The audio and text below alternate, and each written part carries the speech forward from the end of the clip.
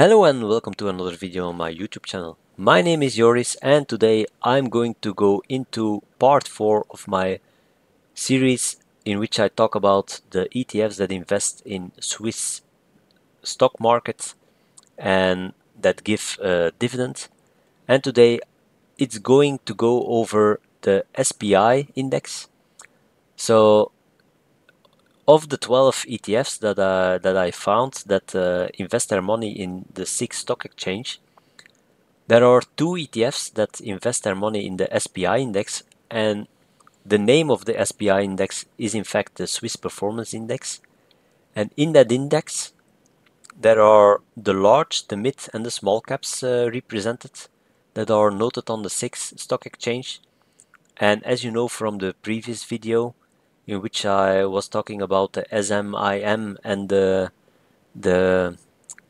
SPI mid index, that I don't really like to invest only in the mid caps, because when a small cap becomes a mid cap, you take along the ride up to the large caps and then it leaves the index. And the other way around, when it's a large cap and it starts declining, it goes into the mid cap and then you take along with you the ride till it's a small cap and it leaves the index. So I don't like that, and that's why I prefer, of course, the SPI, the SMI index or the SLI index for the larger cap in stocks, or I prefer then the SPI version in which I include all the stocks. So then I can't complain because I have them all.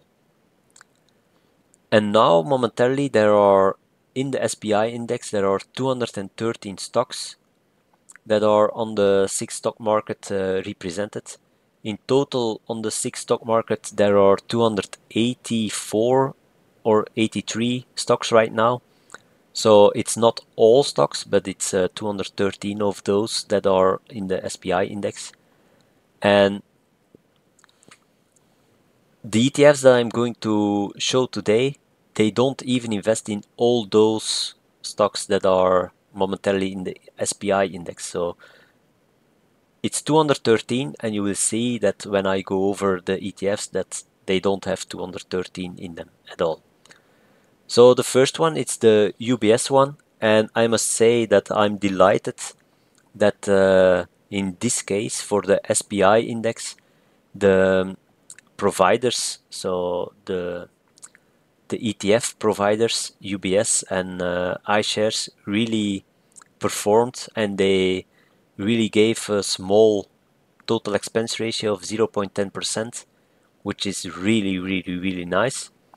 So the currency on the SIX, it's Swiss francs, and it's also one of the cheapest ones that you can buy to invest in Swiss stocks. If you want to buy an ETF, so it's 71.83 Swiss francs, and it invests in only 194 of the 213 stocks that are in the SPI index, and there is almost 1 billion invested in it. And as you can see, the 5-year and the 3-year performance, it's a bit lower than for the SLI and the SMI indexes, but not that bad as the mid cap ETFs that I discussed in the previous video. And once again, UBS with an ETF that only provides one dividend date. So in September, on the 8th of September, it gives 2 dividends, and the dividend yield isn't that bad. So 2.92%, it's quite up there. It's almost the top percentage that you can get from a dividend ETF that invests in Swiss stocks at the Swiss stock exchange.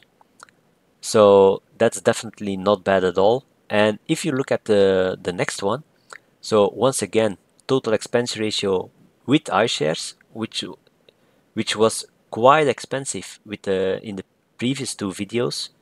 If you can remember, 0.45 and 0.51% in those. And here they really do what they do normally with a low expense ratio of 0.10% and price 135.93. And this one, it doesn't invest in 3 out of the 213 stocks, so 210 companies that they include in their list. And it's one of the highest invested ETFs, so 2.6 billion invested in it. I think it's the highest one. The other one was from UBS with 2.250 billion invested in it. So yeah, it's quite nice for iShares that they have success, and I think it's also a message that they should lower their expense ratio for the other two ETFs that they have on the 6 stock market. So I hope they heard it. And this one is a sampling one, so the previous one was also a sampling one. I forgot to mention it, but with this being said, I said it. And the performance over 5 years and 3 years is more or less the same than the one from UBS, so no big differences there. The big difference is, in fact, that you get more dividends. So you get a spread over March, April, and July. Sometimes it also paid in May, but the last year, this year and last year, they didn't give a dividend in May, but the years before they did. And the dividend yield, you can see it, it's 2.93%. So the other one was 2.92%. But it's also dependent on the cost, of course, of the fund. So almost no difference there. But then I still like it more when the dividends are a bit distributed over the year, so you can reinvest them and get that money working for you instead of the bank UBS in this case having the money in their pocket the whole time. Don't they aren't letting it work for you. I don't know it, in fact. So when you receive it, you can let it work, and you know for sure that the dividend is well spent. And also, when you want to retire, it's also nice that you have a little bit of a distribution of the dividends over the year instead of receiving a huge dividend on one day of the year. And then the standard overview. So as you can see, they are quite nice next to each other, so almost no differences between them. But then this time my preference isn't the UBS one, but it's the ETF from iShares, because it distributes more dividends over the year. So